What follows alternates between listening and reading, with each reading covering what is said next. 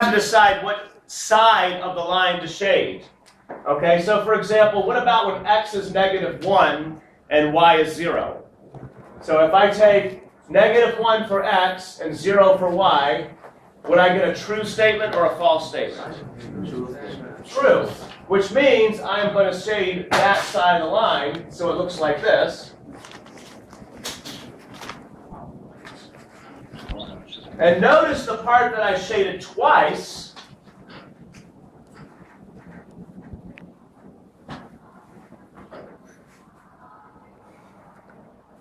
is all right in this region. Okay, so the area that I shaded twice, that is actually my solution set. Okay, so what I can do is I can erase the part I don't want.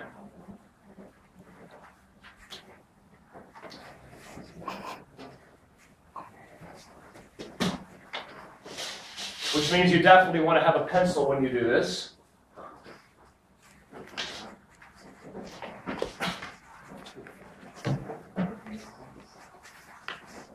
Okay, and then what's left is the solution. Okay? Pretty easy, right? Okay, now let's compare this to another example for a moment.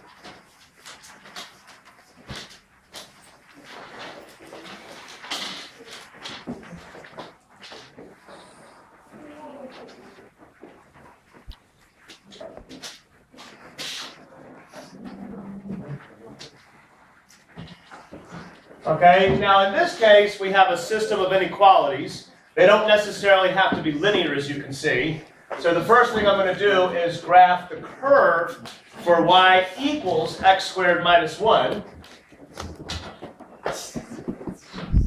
Now, am I going to draw a solid curve or a dashed curve? In other words, is the curve itself included or not included? Right, so we want a solid curve.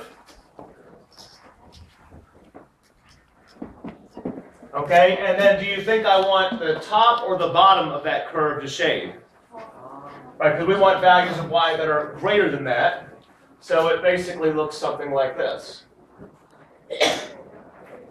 Okay, now y is less than 3. We know if we had y equals 3, that would be represented by a horizontal line.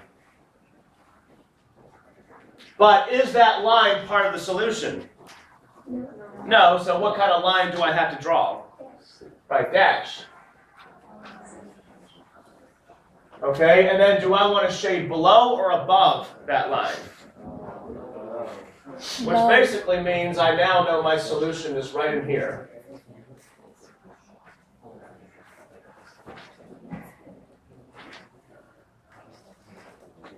And then I can go back and erase the part that's not in my solution.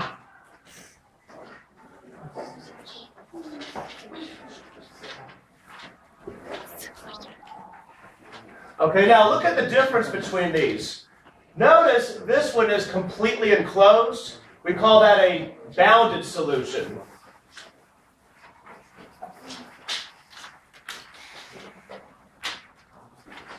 Now, is this one completely enclosed? No, it basically is like open on one side, so it goes on forever. So what do you think we would call that? It's an unbounded solution.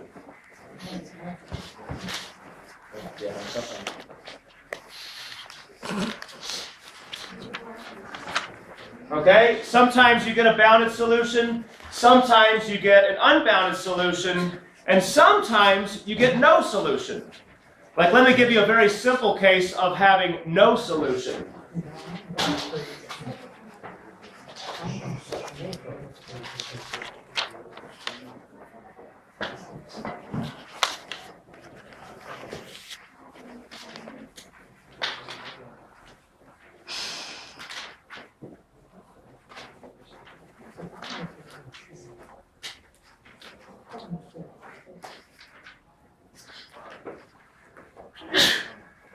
Okay, so look at this system of inequalities.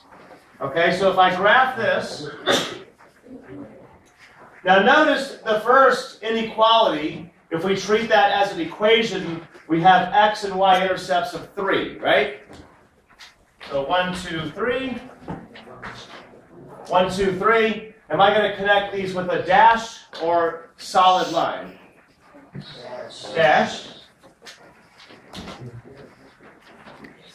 And then notice the second one, we would do the same thing except the x and y intercepts are -1, right?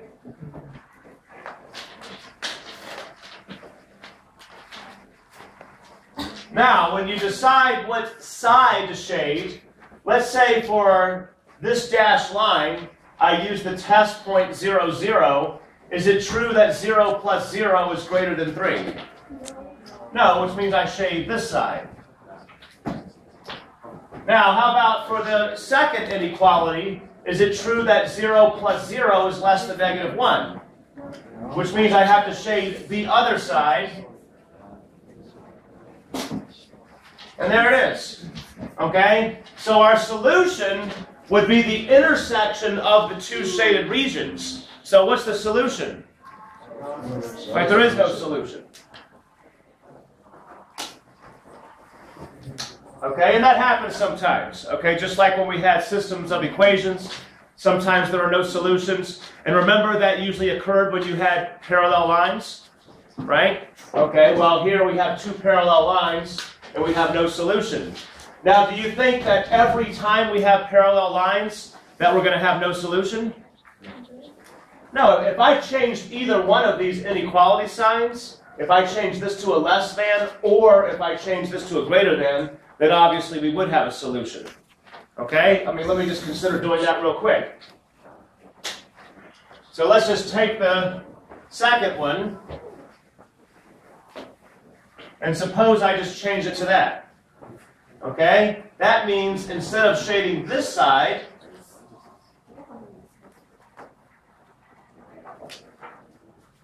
I would shade the other side, right?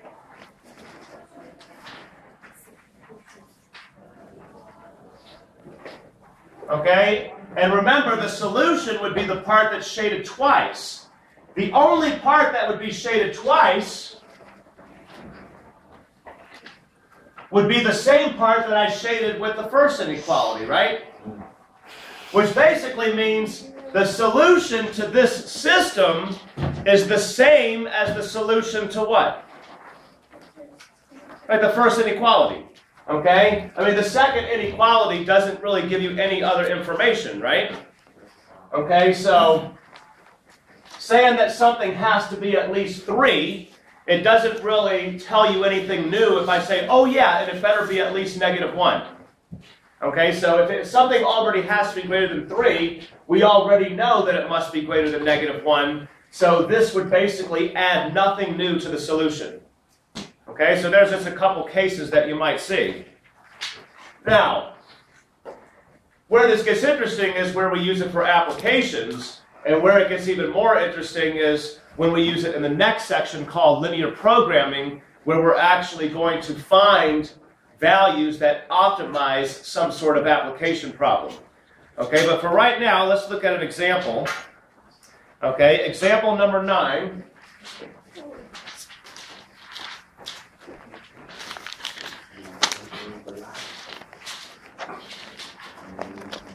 Now, this is an example where the math is very, very simple.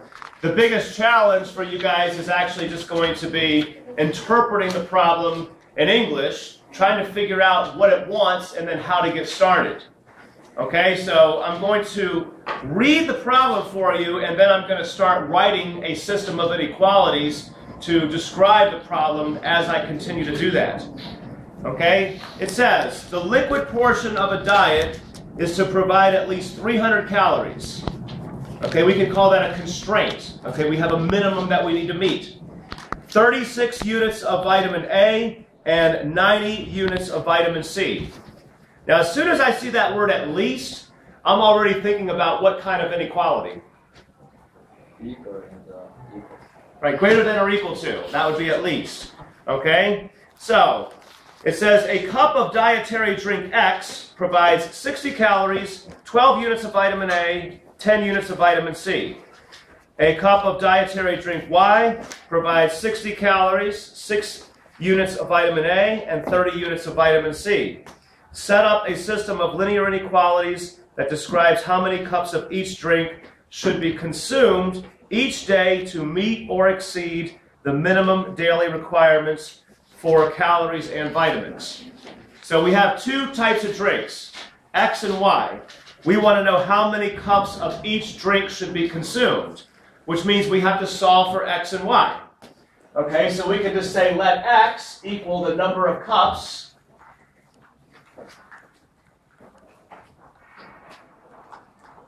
of drink X, right? And then so Y would be what? Number of cups. Right, the same thing, but number of cups of drink Y. Okay, now let's see if we can set up some inequalities. Now, we know that we need to get at least 300 calories. So something has to be at least 300. The number of calories that come from drink X plus the number of calories that come from drink Y must be at least 300. So every cup of drink X provides how many calories? If you look at the problem. 60. Right, so 60. Okay, plus the number of calories that come from drink Y. How would I express that? 60. 60Y.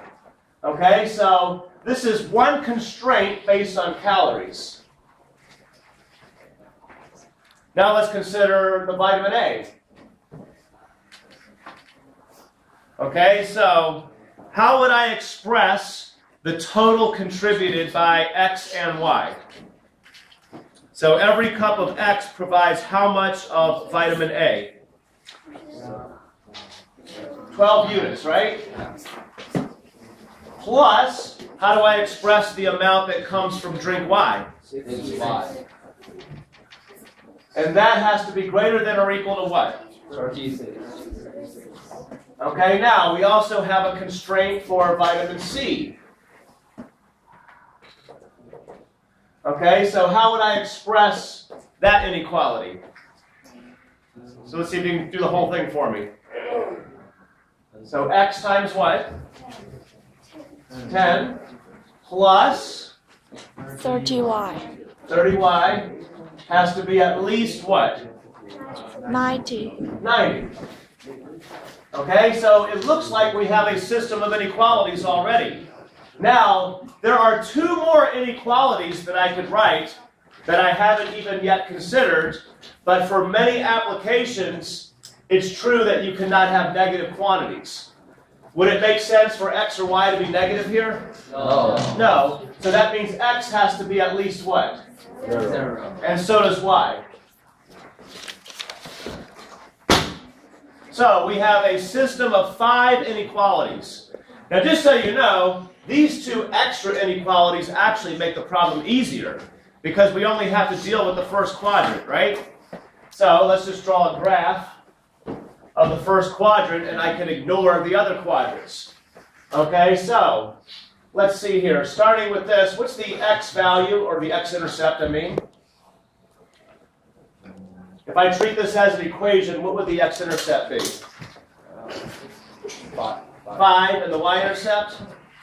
0. Okay, also 5. Let's see, 1, 2, 3, 4, 5, 6, 7, 8, 9, 10. 1, 2, 3, 4, 5, 6, 7, 8, 9, 10.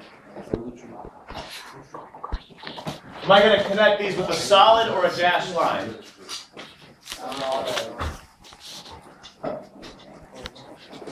Okay, and remember, this time I can limit myself to the first quadrant. Okay, now look at the second inequality. What is the x-intercept?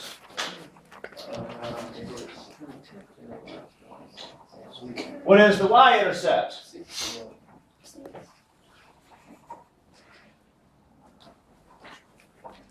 Okay, now the third inequality. What is the x-intercept?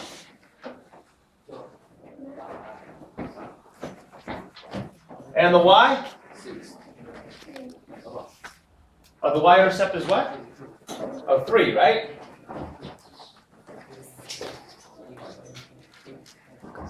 Now notice I haven't done any shading yet. Okay? I could shade one side of each line as I draw each line, but I can promise you that when you have many, many inequalities, it's going to make a big mess. Okay? In some cases, it's better to at least try to use your memory a little bit, or at least to try to wait until the end and then figure out what side to shade. But what's nice about all these is they all have the same inequality sign, and for any of these lines, if I try the point 0, 0, is it going to be true?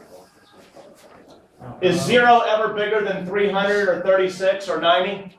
No, so we know that for every single one of these lines, we have to shade that side, right? Which means the entire solution must be completely outside all three of these, so I can shade it like this.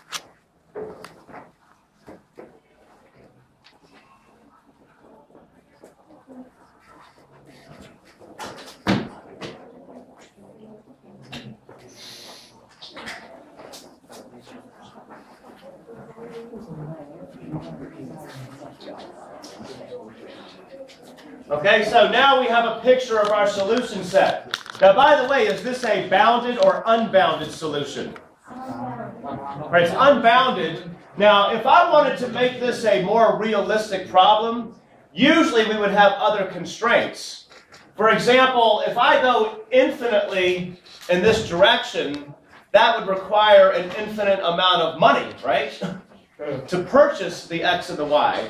I mean, can you think of any situation where somebody would have an infinite amount of money? No. So if I wanted to maybe add something to this problem, then I might say, suppose the person only has so much money to spend, okay, per day on these dietary drinks. And let's say I tell you that drink X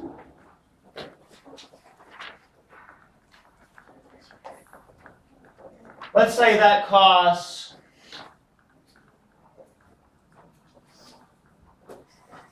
$0.50 per cup, and let's say I tell you that drink Y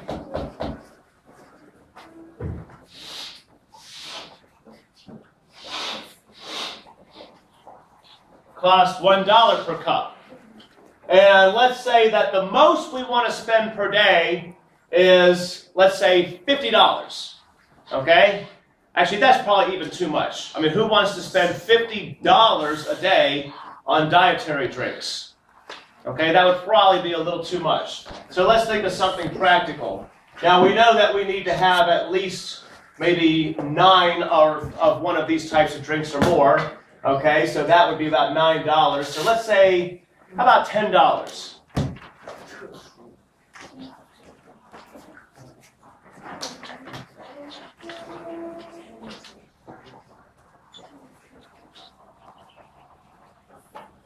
Okay, so our budget, okay, the maximum amount of money we want to spend on these drinks would be no more than $10 per day. Now, based on those, I could create additional inequalities, right? So, based on all three of these, what is the inequality that I can write? And here, I'll get you started. 0.5x plus y. This and equals. Okay? So there we go. That's easy enough.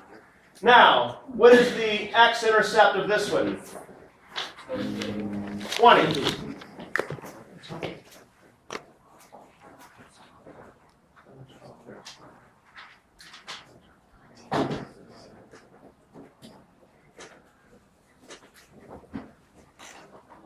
What's the y-intercept?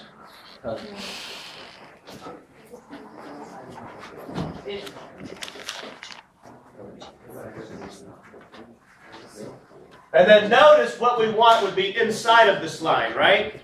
So now I can go back and erase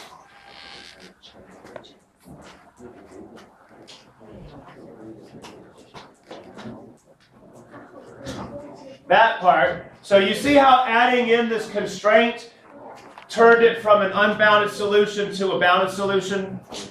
And just so you know, most real-life applications do result in bounded applications. Now, one thing I haven't talked about is, okay, based on this, okay, if we want to optimize something, find the optimal solution, exactly how many cups of X should we buy and how many cups of Y should we buy. Well, we haven't considered that yet, but if I wanted to optimize something, do you think I might perhaps try to maximize or minimize the cost?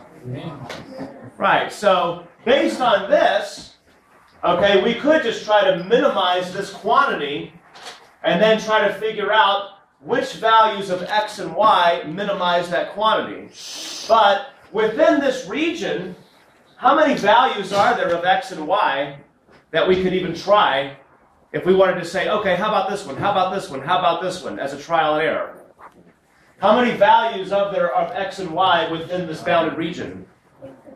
Right, there's an infinite. Okay, but one thing we're going to see in the next section is it turns out that the values that will optimize your solution turn out to be on these vertices, which means you only have to test a few values, and then whichever one gives you the optimal result is the winner. Okay, now I'll save that to next time. In the next section, that's what we're going to look at next.